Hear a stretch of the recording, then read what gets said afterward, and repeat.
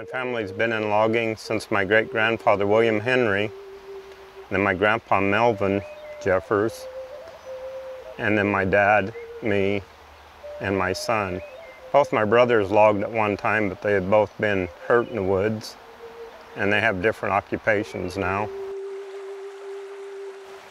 I think about this a lot, but I've never really spoke about it.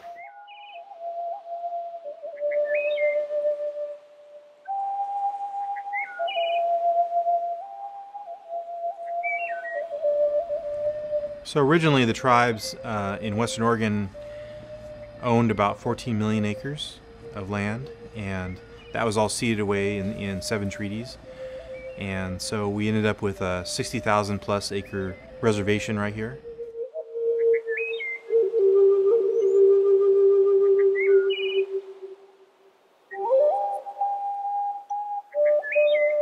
It amazes people that you're a Native American, and I guess that's almost like prompted me being even more proud of who I am, because I feel like I should share my knowledge. I should share who I am with others, and I love talking about my tribe with other people because I love being able to educate them about something they don't hear about in schools. They don't hear about it, from their parents or from kids around them. So being able to be something special makes you proud.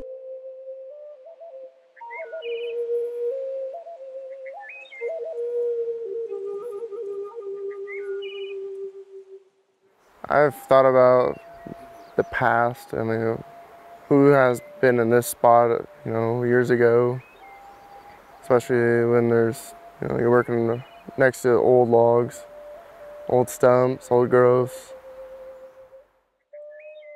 When you come out of high school, as I said, there wasn't a whole lot of opportunities, but I think for a lot of the kids, the group that I grew up with around here, when you look back on them, they were almost all became loggers.